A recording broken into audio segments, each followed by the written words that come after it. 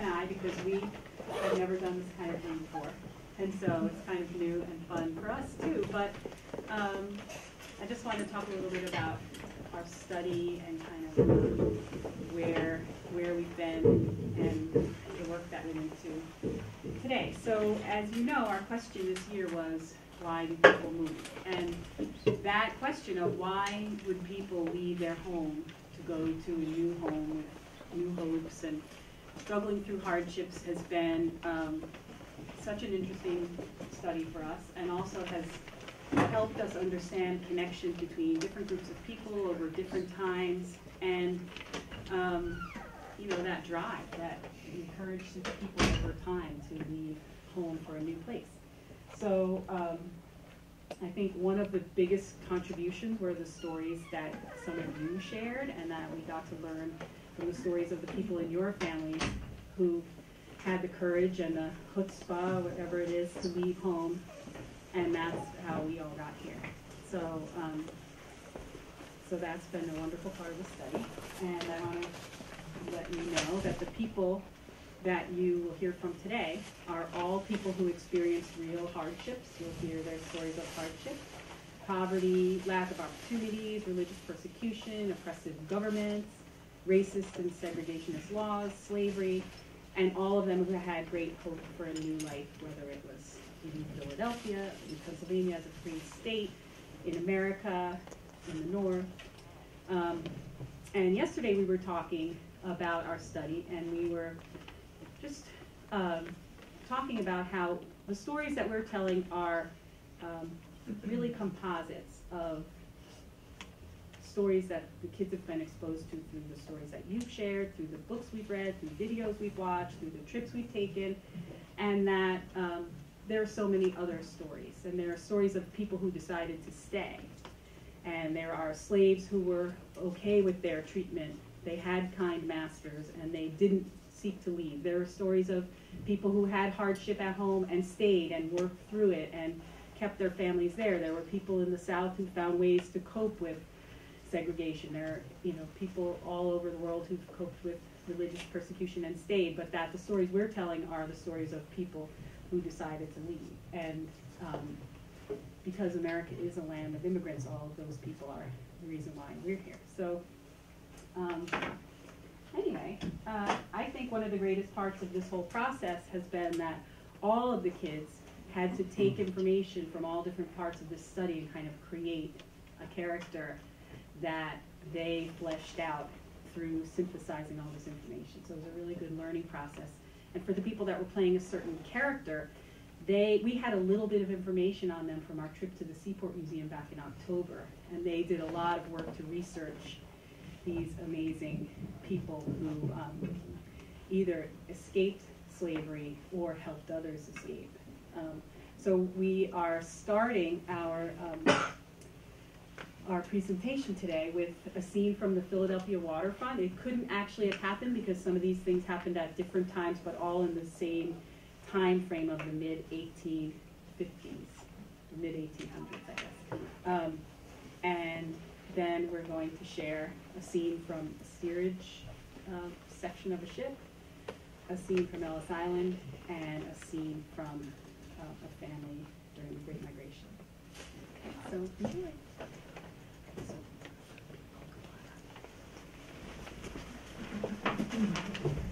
Hey, let me ask something. If you're sitting in the back and you can't hear, would you just put a hand up, and that'll be a signal to the kids that you should talk louder. Is that okay? If you see somebody put their hand up, that means they can't hear you that well, because we really do want everybody to be able to be heard. Okay?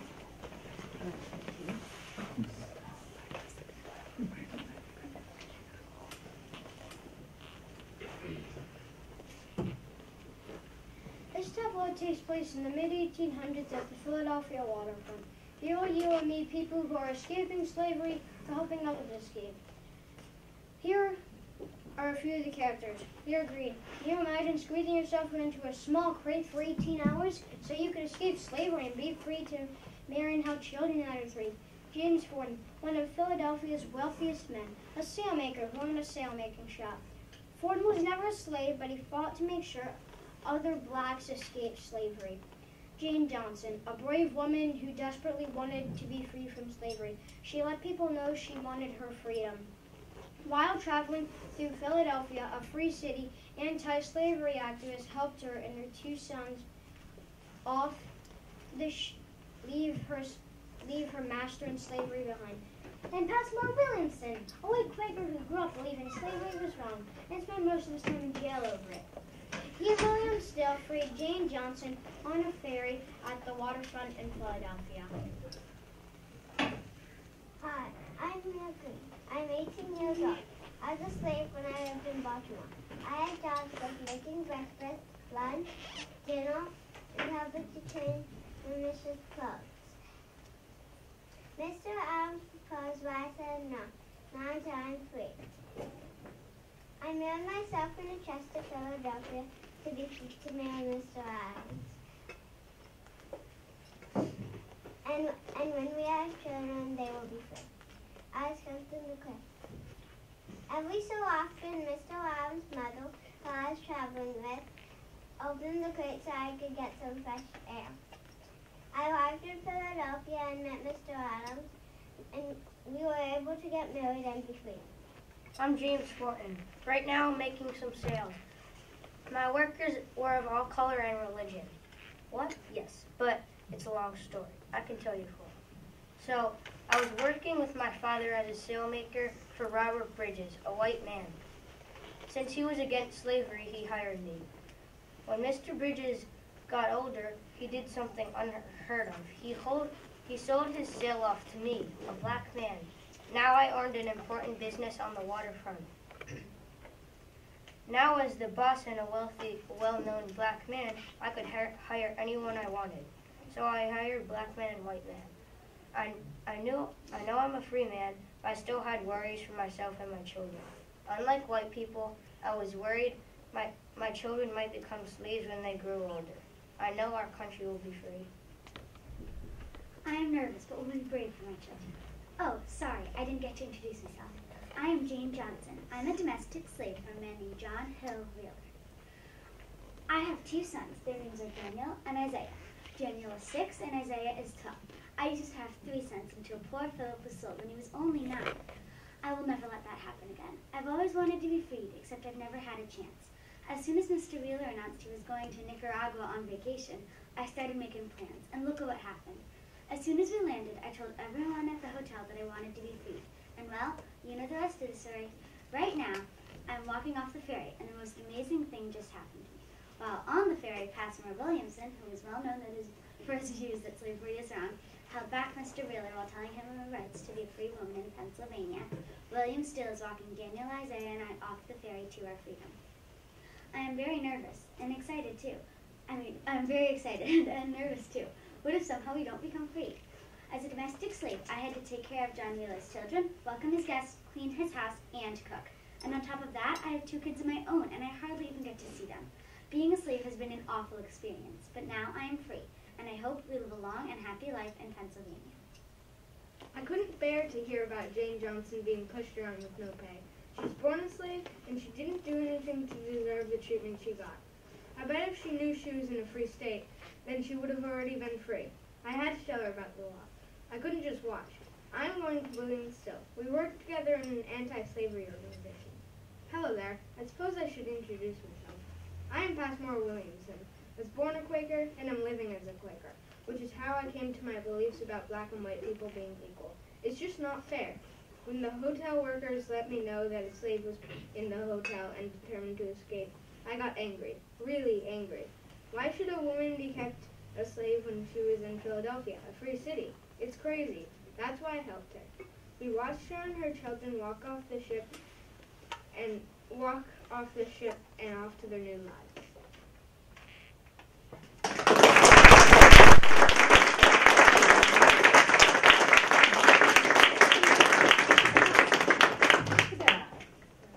And then we'll get set up for the spirit. All right, guys.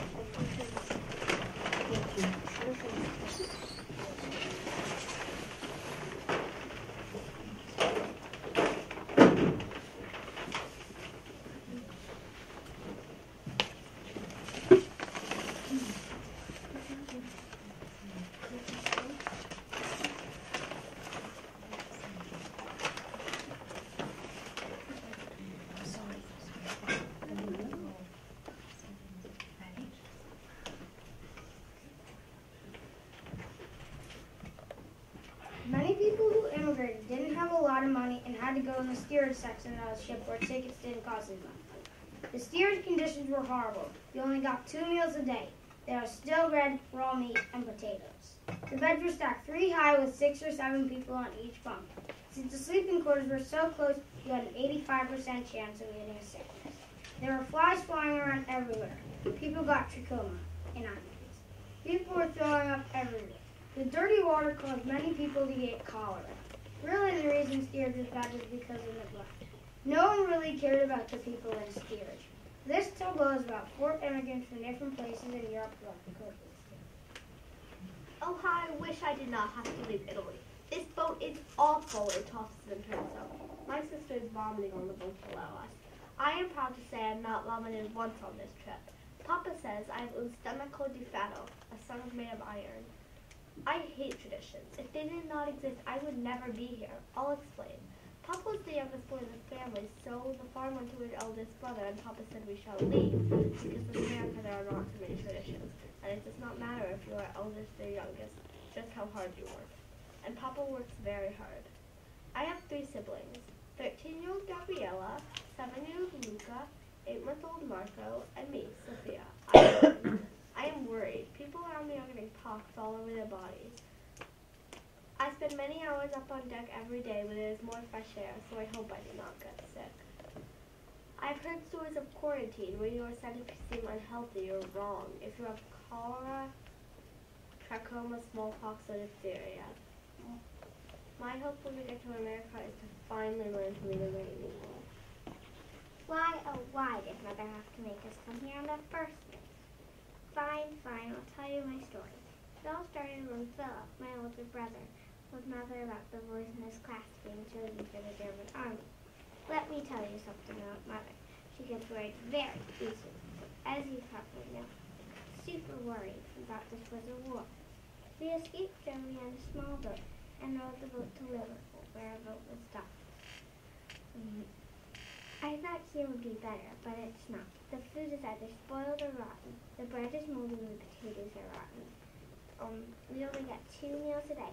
Each meal we get potatoes, and more potatoes. But Mother still has food. I'm glad I'm not in Ireland. It was terrible, and I was poor. I hear that Irish Catholics are persecuted in America, but I hope that's not true for us. I know so many things about Ireland already, especially the potatoes. May the roads rise to meet you. May the winds always be at your back. May the sun shine warm upon your face. May the rain fall soft upon your fields. And may God hold you in the hollow of his hand. My mother used to say that to me. I miss her very much. But sadly, my father's dead. I don't even remember him. All I know is that he was a very kind man. But my husband is also a kind man. He worked very hard to earn the money that he sent me for a ticket. And I'm grateful that he worked so hard to get my freedom. And he already has a place to live in America. And we hope to have children. And imagine all the opportunities our children will have. This ship is terrible. The water is filthy as coffee grinds in it for flavor. But still how bad it was before they came with the coffee grinds. The floors were even worse. They're so dusty they look like they haven't been cleaned in eons. The beds were the worst of all. They were squeaky, dirty, and thin. It is horrible.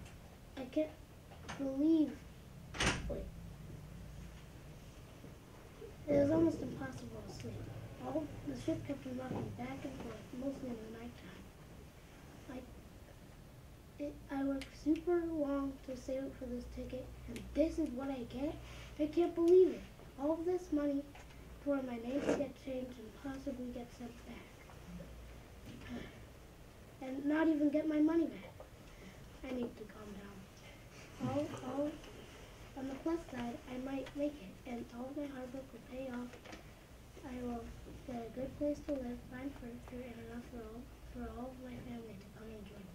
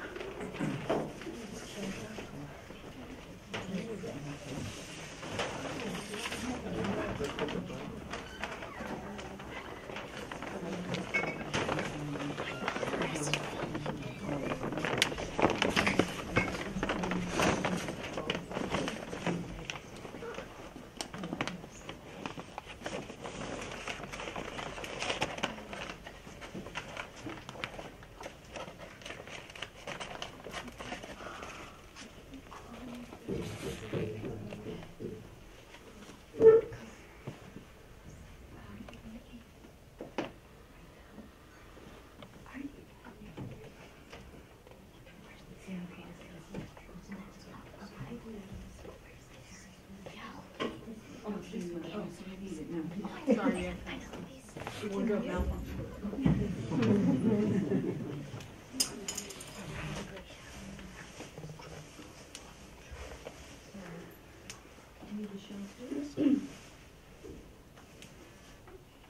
So unfortunately, Anna and Nick are both not here today, so we have people who have to step in for them.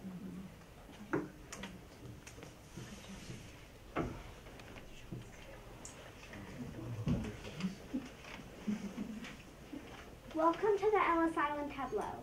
This family consists of the mother, Esther, and her 2 children, 12-year-old Yehuda and 6-year-old Rachel. They are traveling through Ellis Island. This family immigrated from Moldova, originally Bessarabia. They are immigrating because of religious persecution. They, like many other families, are following their father, Esther's husband. There was lots of hope, fear, and courage at Ellis Island. Most families are afraid of inspection. There were lots of parts to inspection. Some officers were too eager for money. They would steal immigrants' papers and degrees and sell them for a lot of money. Immigrants were also scared of being quarantined or being sent back. If you were sick, you would be sent. If you were really sick, you would be sent back. Many immigrants passed through Ellis Island successfully and made a good life in America. I can't believe we're already here in America. I'm nervous and really hungry. Oh, hi, I'm Esther. I have 2 children, Yehuda and Rachel. We are from Moldova and we travel in steerage. I hope I can find their father. This trip has been so hard for us, but we are still holding on to the hope that we have a great new start in our lives. Life as Jews is so important to our family, so that when the synagogue closed, we still had Shabbat, but in the closet where it was private to our family. We couldn't even say Jews or Jewish in Moldova. I'm just hoping this new life is how I picture it. I heard the roads are paved with gold. I sure do hope my children get good education in America. In Moldova, they couldn't even go to school because of our religion. If they did, we would be risking jail. Let me say something. Moldova was not great for our other relatives, but it was so bad for us that we left. Even though the trip was awful, I still have hope for a better life for our family. I can't believe it. We finally get to live in the United States. Oh, I'm Yehuda. I'm 12 years old and I live with my mother and my little sister. My father is already in America and got us a place to live in New York. I brought a picture of my father and the samovar. A samovar is a special teapot that was passed down through the generations in our family. I brought it because it holds all the promises of our family. that God will bless us, that life will have a flavor, that we will not know hunger, and that we will know love and joy, and that we will never be poor. I also brought a menorah so we could celebrate Hanukkah. Left just before our pogrom. It's an attack against Jews. Hooray, we're finally in America. My mom used to tell me stories about America, but now we are actually in America, next in line for inspection at Ellis Island. I am so nervous. My name is Rachel. I'm so glad we are here. Our life in Moldova was so hard. We are Jewish, and I remember having Shabbat in the closet. We brought only one suitcase that held our menorah, a tiny bit of clothes, our Shabbat candlesticks, and my rag doll. People all around me are talking about something called quarantine and being sent back. Wait, sent back? Sent back to the terrible conditions in Moldova? I couldn't stand the thought of that. I still wonder why I couldn't go to school in Moldova, but my mom said it was because of our religion. Now she says that America is the land of opportunity, where your religion doesn't matter. She says the streets are paved with gold. I just hope America is really like that. My job as a medical inspector is really hard. I see around 1,000 people a day. I worry that I'll miss a disease, and if I do, America will be completely sick. On the other hand, I want to let everybody in. It's a really hard choice. I become so good it takes me only 6 seconds. When I do the medical exam, I put a buttonhook in the immigrant's eye. I do that to check for trachoma, which forms scabs inside the person's eyelids. I see immigrants walking up the steps of the medical exam to see if they have muscle problems. I then mark them with their coats with chalk so the doctors can see what is wrong with them. Some of them marked for X for insanity, P for lung, LL for left leg, and CT for trachoma. Immigrants are really afraid of my exams, but I only send back 2% of people who come through. The buttonhook is the worst. People are really afraid of it, but it really doesn't hurt that much. I hate to see the sadness of immigrants I send back. Next. Names?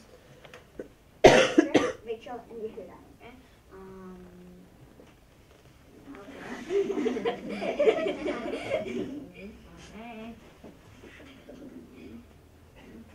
Okay. What's 7 times 7? What's 2 plus 2? 3. Actually 4.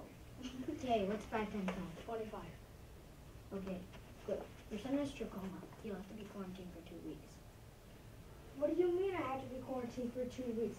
I'm worried that my mom won't do so well without me to help her.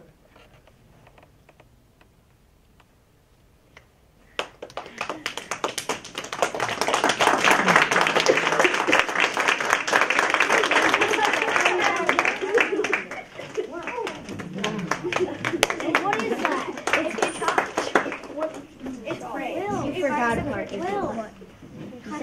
You said it only took me 6 seconds, but it's the inspection takes 6 seconds. Last one.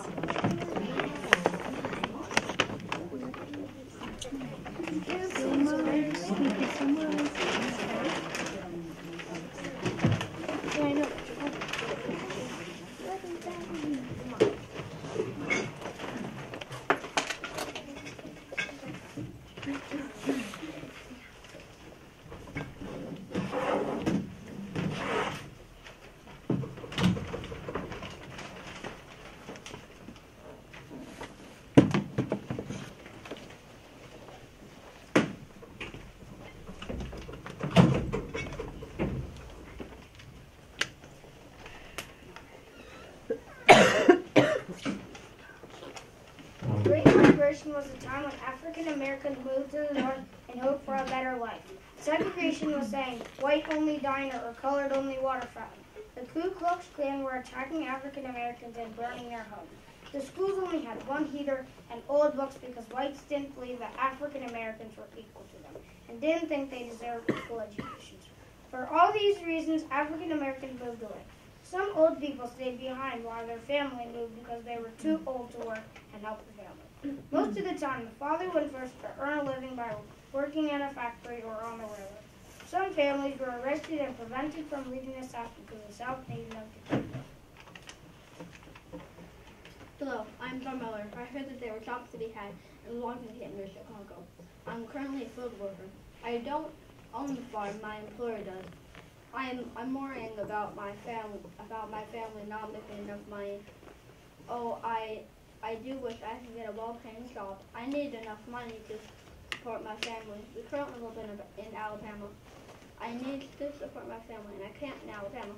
I'm sick and tired of this mistreatment. I am not a boy. I have been called boy too many times. I cannot work my fingers to the bone every day and get paid very little. I cannot stand by and watch my son go to an all-black school,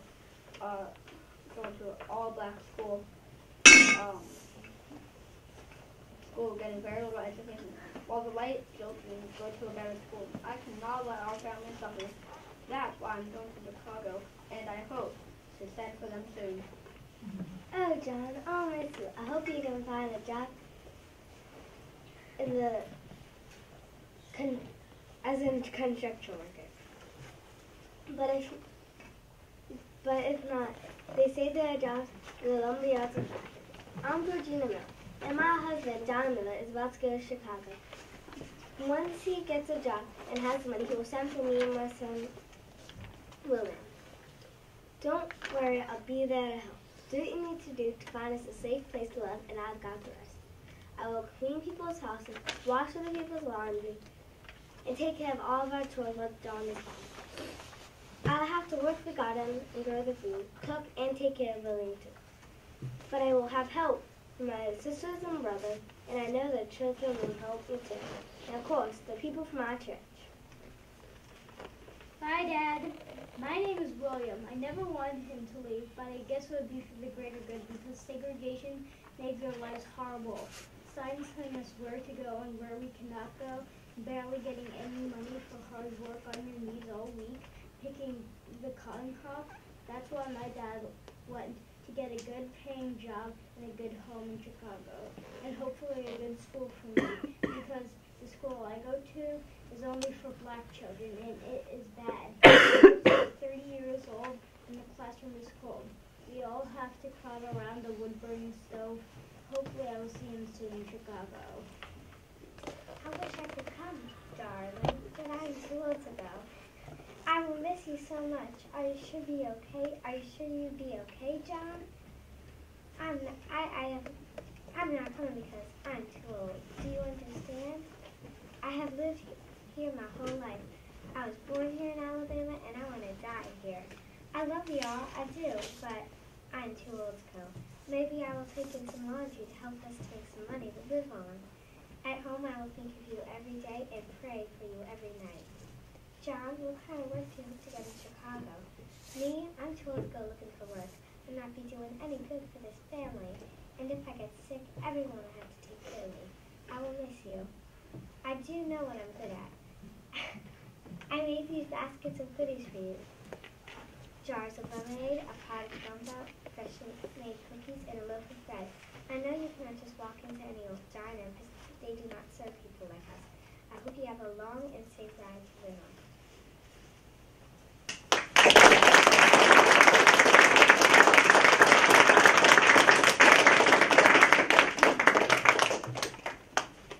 Great job, Dad. This is our last story.